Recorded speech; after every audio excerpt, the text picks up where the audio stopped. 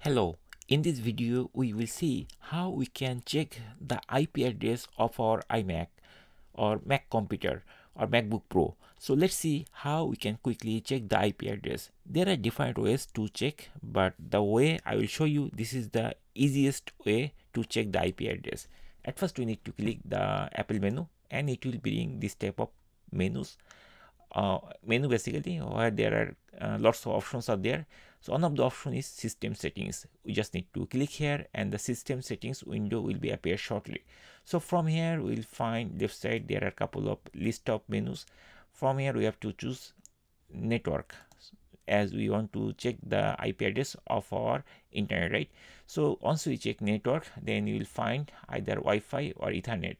If your PC, I mean your MacBook Pro or iMac or MacBook Air is connected with Wi-Fi, then you have to click here to check the Wi-Fi details, and here you will find the details. We just need to click here and then it will bring the details of that Wi-Fi, and here you will find the IP address which is like this. So that's it. In this way we can easily check the IP address of our Mac computer. Thank you guys for watching the video, and once you finished checking the IP address you can press the OK button to not OK button basically, you can press the cancel button to cancel it and you can close this window. Thanks again for watching the video.